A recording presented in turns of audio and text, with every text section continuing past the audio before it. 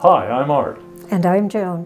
We have a split level here with a lot of steps, and it's getting harder and harder for Joan to manage those. I'm okay with them still, but I may get to the point where I have trouble too. So we started looking at places, and we also started looking with a realtor to list our house for sale.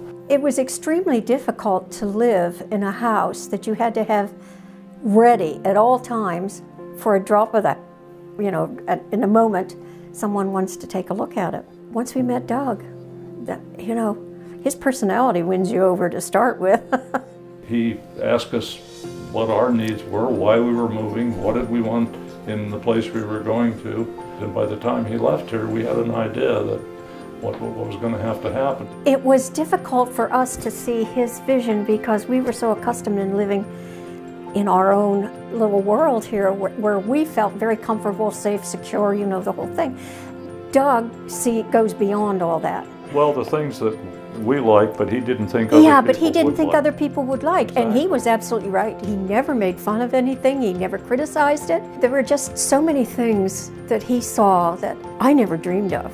From the listing to our first offer was less than a week. The biggest changes would be this room.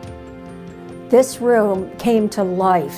The other room where we had the pool table, we can all enjoy it now, not just those people shooting pool. The kitchen looks amazing with the new floor and the backsplash. We had a group of friends in over the holidays, and they were just dumbfounded at what Doug had done to the house, absolutely dumbfounded.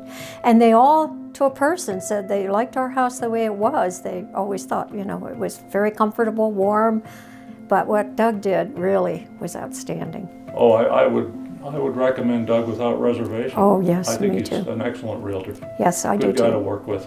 Everyone needs a Doug.